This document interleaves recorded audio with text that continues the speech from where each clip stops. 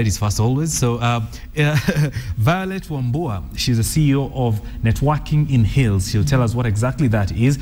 But she's joined also by Maina from PKF, who's a tax specialist there. And gentlemen and lady, you've seen such a story, and it breaks our hearts how someone would put a lot of effort to get that kind of documentation. But what do you make of that, Violet? For me, that's a display of human misery. Right. And I think it goes on every day, every hour. And we've seen the point where you put out a notice that you just want a very, say, lowly skilled assistant, and the CVs that come pouring in are too... Yeah, like he had a BCom finance and banking option. Yes. Well, he's people working have at a gone to carpentry school. shop. People have gone to school, and you see, it all comes from how we were brought up in a kind of education system. We were shown that you need white collar jobs. So anything that, you know, we over glorify the papers over actual experience and an open mind to try out other sectors away from what we studied. So it's a system that has been wired wrongly. Yes, definitely. George, let me bring you in on this. What are the sentiments you have when you watch such a story? Actually, that's a desperate situation, which then calls for desperate measures from the government.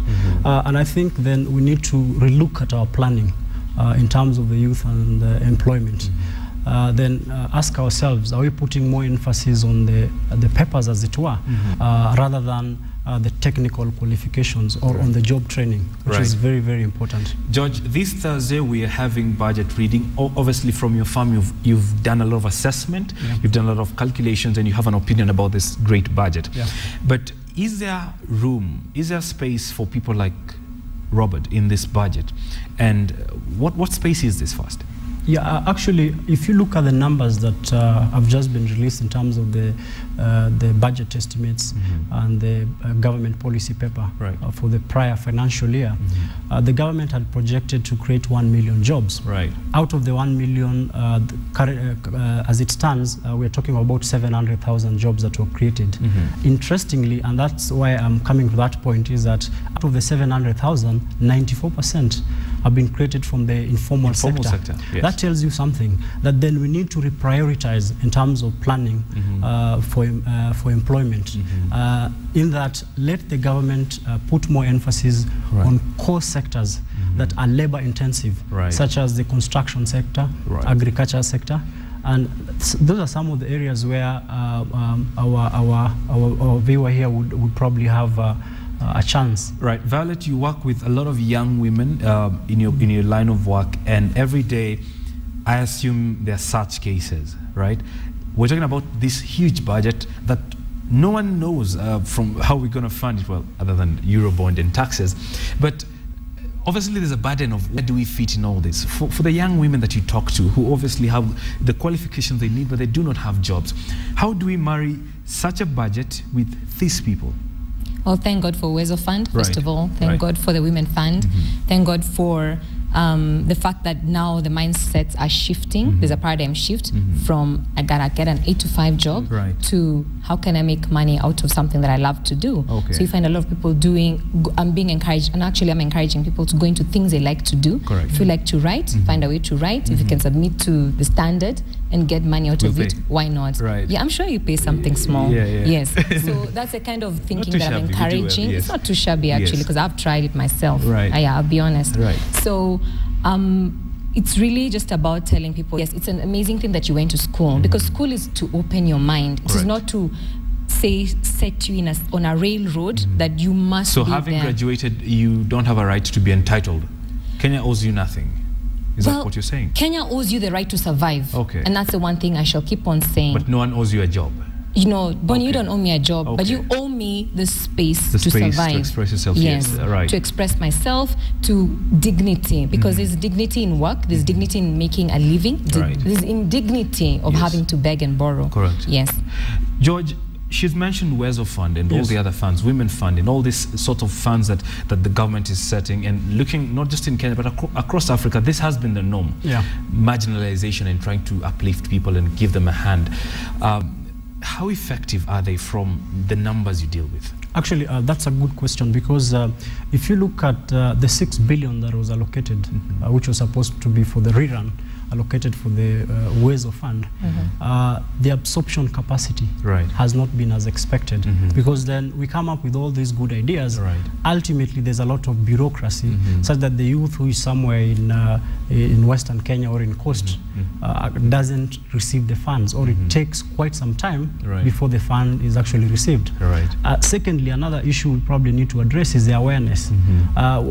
Awareness in terms of the processes, the procedures to access the funds, especially for someone who is in the rural parts of Kenya. So the money is there, but people just don't know. Now, George, you mentioned earlier a bit of the figures, and we'll have those figures on the screen right about now.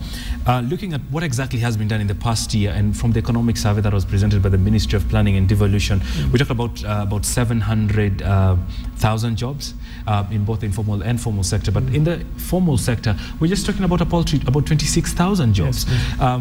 And that figure is worrying, because yes, the government targeted 1 million, we did 700, and it is not in the sectors that we thought. Yet the bulk of the people, as Violet has said, are thinking our jobs are in the offices. They're dropping CVs, they're buying or borrowing suits to show up for interviews, and they're not getting. How do we address this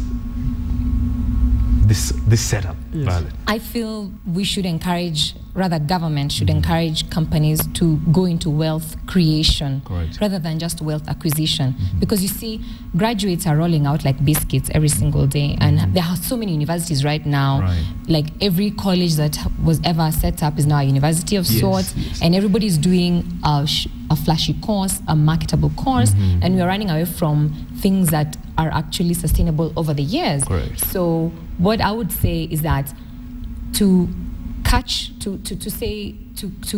keep this fantasy closer to the reality, encourage corporates to expand.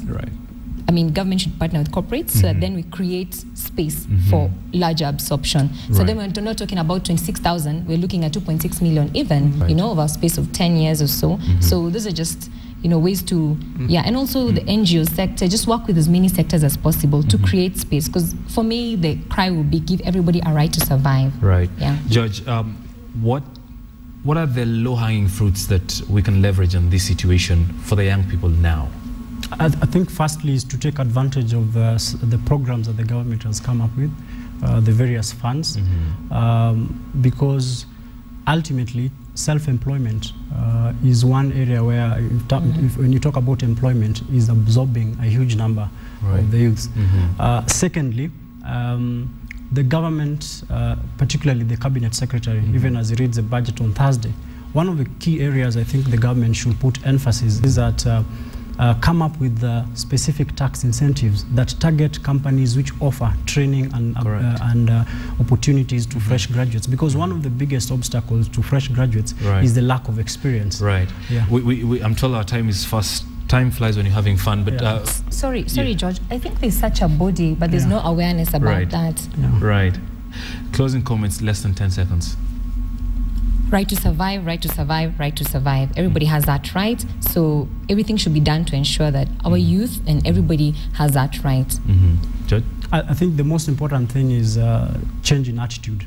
It's important that those who are searching for employment to also look at some of these low-lying fruits and the opportunities that the government is offering in terms of the funds.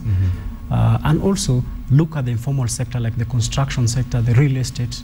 That's where, if you look at that, you may end up finding your place. Okay, great. Ladies and gentlemen, it's a good place to wind this conversation, but every Monday we'll be having such conversations that are forward-looking, trying to look for solutions for the job situation in this country. And remember, if you're out there, you can reach us on our Twitter handle at KTN Job Center. Every Monday, same time, same place.